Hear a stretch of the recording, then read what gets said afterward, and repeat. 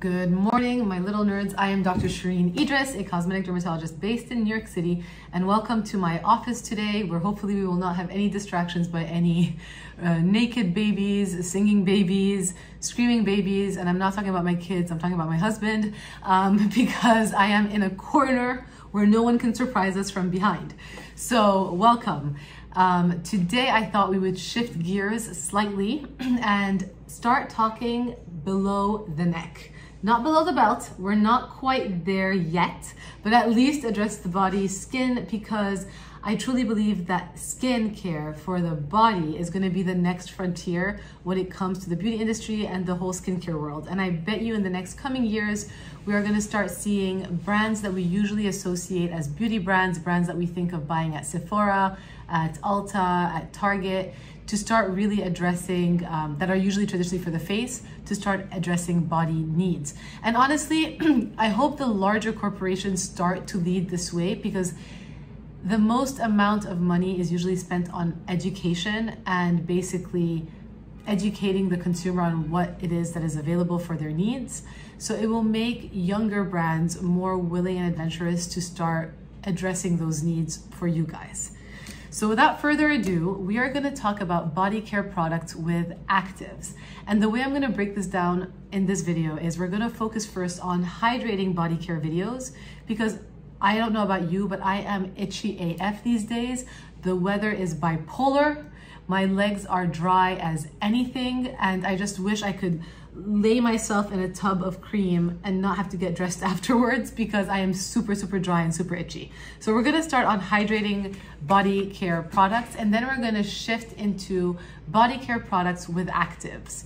So let's jump in. Starting with one of my favorite ingredients to use on your body when you're super dry is colloidal oatmeal. So you've heard of people taking oatmeal baths, and I know that Aveeno actually has oatmeal packets that look like you're about to cook instant oatmeal, but you're supposed to put it in your bath. That is one thing you can absolutely do for yourself if you are eczema prone, super itchy, and super dry. My one advice is, if you're gonna soak in it, don't let the water be very hot, because super hot temperatures, and that has been a sentence full of the word super, is gonna dry you out supremely. All right, we switched gears. But colloidal oatmeal is one of those ingredients that helps to calm inflamed skin and really helps to restore its barrier and to help really give you that hydrated feel. It is also a soothing antioxidant, so that's how it calms inflammation. I have discovered this one when I became a mom. I actually never used this prior to becoming a mom. I bought this for my babies. It is the Aveeno Eczema Therapy, and I am to this day obsessed. My youngest one is 2.5, because it is such a nice, rich, thick balm, and it is very hydrating. It gives your skin a quenchy dewiness without leaving you super tacky.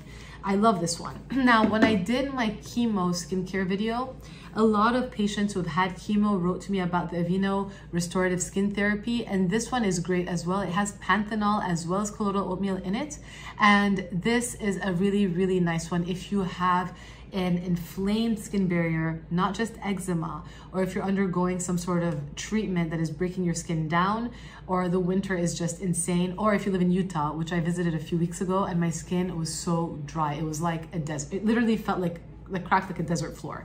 But this guy is great. So those two are by Aveeno, and I really do like their products when it comes to oatmeal-based treatments.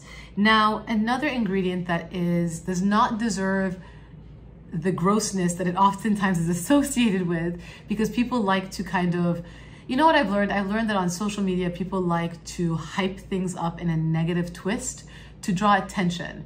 And urea is one of those ingredients that people have twisted to make more interesting. And I've heard stuff, it comes from urine, you're putting your piss on your face.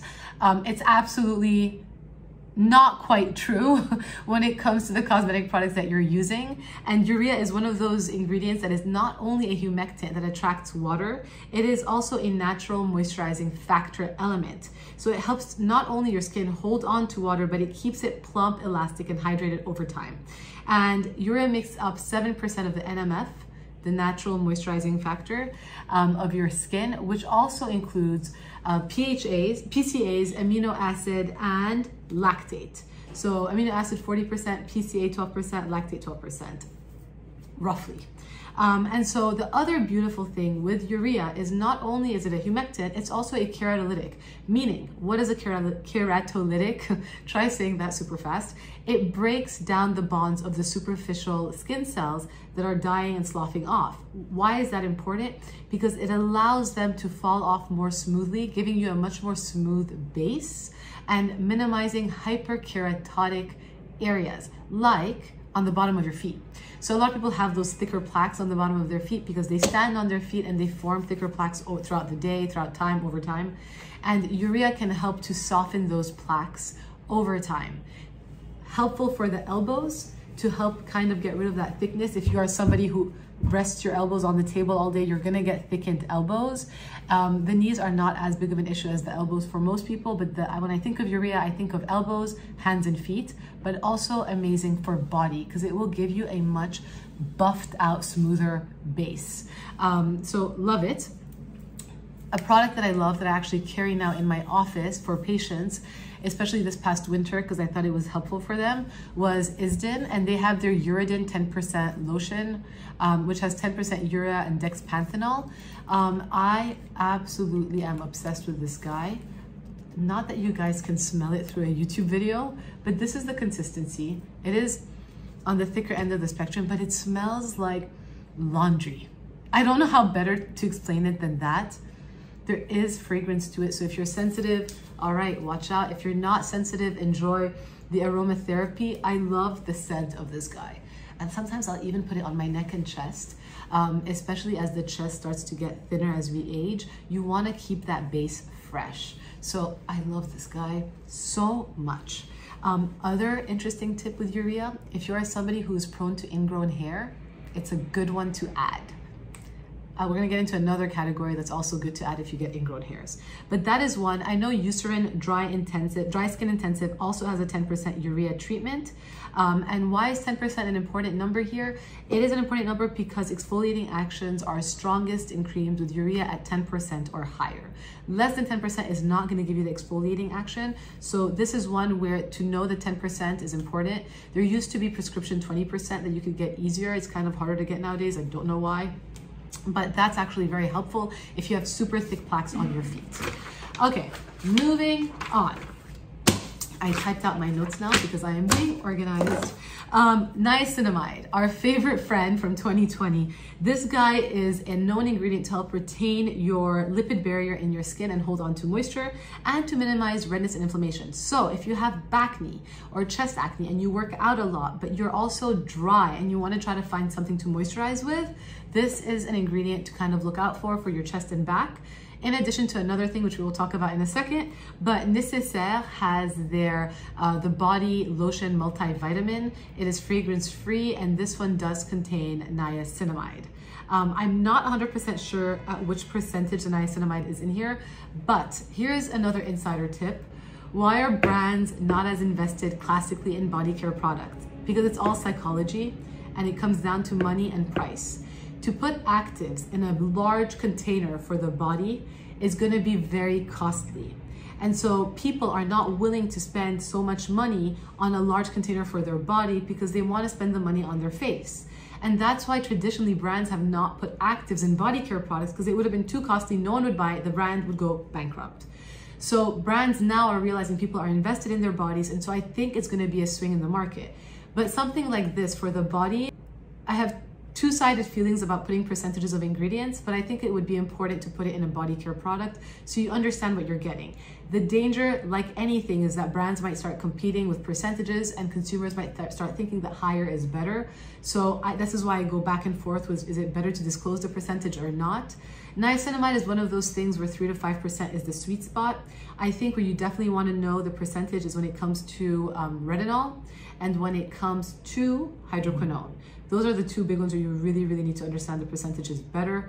Exfoliating acids as well, but I'm not as convinced by exfoliating acids as I am by those two. I've digressed, but I give you guys a background info on why body care products are not as available with actives. But this, I'm not sure how much niacinamide is in here, but it's worthwhile if you're dry and breaking out and you want something to calm your skin down. And it's fragrance free. So Now that we're done with that tangent, let's say you're super dry and you want to seal it in. I am obsessed with this. This is Aquaphor ointment body spray, and I actually do use this after I shower, because once you're showered and you're kind of moist and you put this guy all over your body, it will seal it in. You do feel tacky. So you probably need to walk around a little bit in your underwear or naked for a little minute or two just to let it dry out. But it's something that gets all the nooks and crannies of your body without you having to think about it. And it is a beautiful and easy application product. I also think this could be interesting. I don't know if I put it all over my body, although it's called All Over Body Balm. It is by Vaseline. It is a balm. I think it's cool for like, if you need it, like you're sitting at your desk and you want to sort of hydrate your little nub. Is it called a nubbin, or is that a bad word? I don't know. English is kind of my first language, but languages are not my forte. But this guy is something you could put on your elbows, knees, kind of like the little balmy parts of your body. I made that up. And then last, body washes. Hydrating body washes. I love this guy by Cetaphil, the Restoraderm line, because it has filaggrin complexes, which are supposed to help maintain your skin barrier. And then I've recently discovered Dr. Rogers Restore Body Wash. I actually got a pH test strip. This is actually a UTI paper that you kind of test to see if people have UTIs. I have them in office, but if you look at this orange one, it tells you that the pH is around 5 to 6, which is ideal. It's not going to strip your body. If you are in a pinch, you can definitely use it on your face as well. The only thing is it's not the best cap and it does leak out. So I don't have Kleenex here. Oh, here we go again. I need a Kleenex. Okay, so that is hydrating body products in 12 minutes. It's like a QVC show. Now we're gonna jump into other actives, starting with exfoliating acids, AHAs, alpha hydroxy acids. Why do we love alpha hydroxy acids? Why do we not love alpha hydroxy acids? They are an ingredient that helps to naturally exfoliate, not naturally, but very well exfoliate your skin.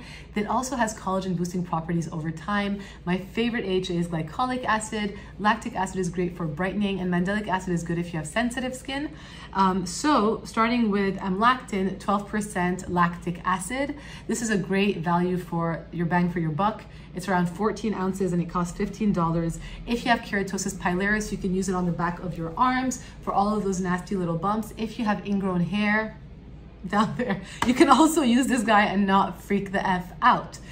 So I love it. I think it is fantastic. And then KP, keratosis pilaris, is called KP by First Aid Beauty. Brands cannot put diagnoses as names of products because then it becomes a drug claim. So it's another weird tidbit within the beauty industry, which I think really inhibits it from moving forward. So they got around this by just calling it KP because people tend to know keratosis pilaris as KP. I think I did a video last year on keratosis pilaris. Just scroll down. It's chicken skin. It's all the little rough bumpies that you get on the back of your arms and legs. If you are allergy prone, you probably have them. But this is 10% as well.